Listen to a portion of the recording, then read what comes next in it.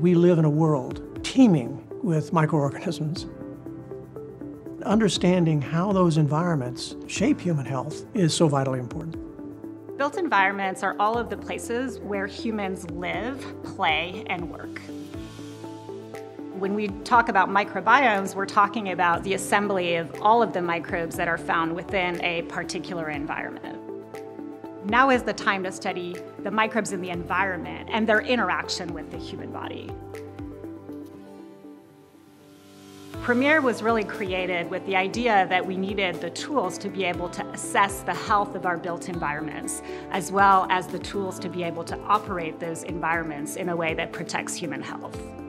As we're facing challenges associated with increasing levels of inflammation disease, pandemic, antibiotic-resistant bugs, this particular center is going to take on those challenges head on. One of the things that the PreMiEr Center does is it brings together basic scientists and engineers and allows them to work together. These problems cannot be solved by one great mind. They're going to be solved by dozens, if not hundreds of great minds. Sensing and data are going to provide us with unprecedented opportunity to look at how the microbiome is interacting with humans in the built environment and engineer future microbiomes to pose less of a health risk to humans, and in fact go beyond just minimizing risk and improving health outcomes for the public. Another aspect of the center that is really going to be transformative are the test beds.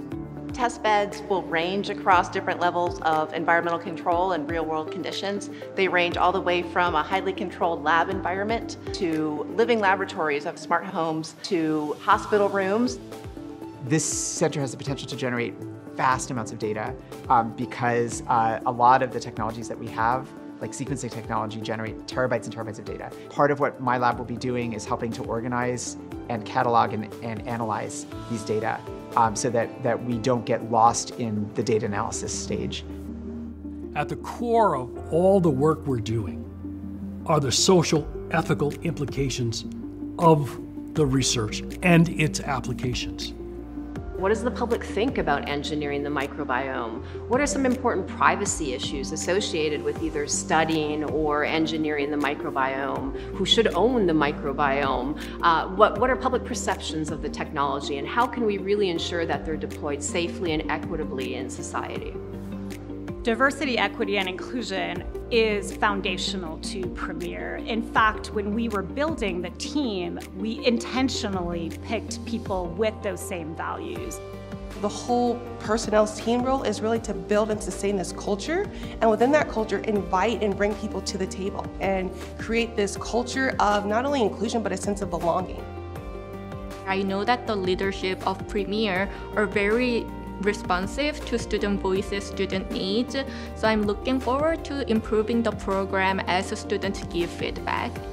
We're going to be doing fundamental research to understand this microbiome in the built environment, to understand how it works.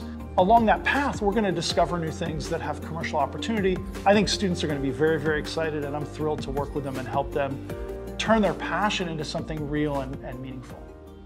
You know, as design professionals, we're each charged with an obligation to protect public health, safety, and welfare.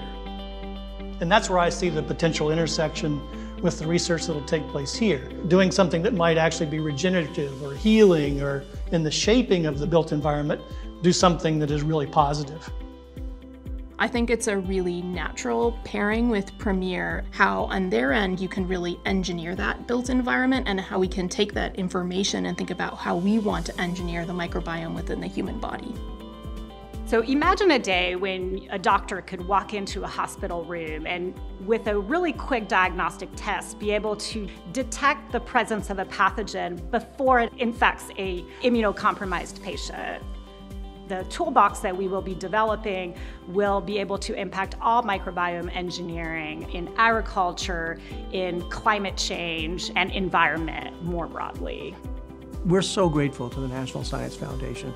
Their vision in understanding that these engineering centers can not only propel American science and technology, but enliven our community, enrich the pool of talent that is drawn into science and technology. It's precisely what we need to be doing at precisely the right moment.